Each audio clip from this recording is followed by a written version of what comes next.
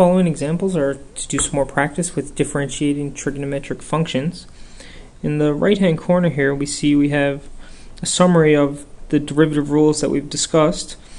And these you should know, but for these early practice examples, we'll keep these here as a reference.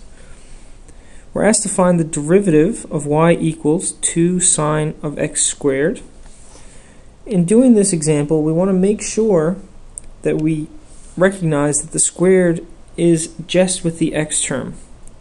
When the squared is with the trigonometric term, we tend to write it here, or a large bracket and out here.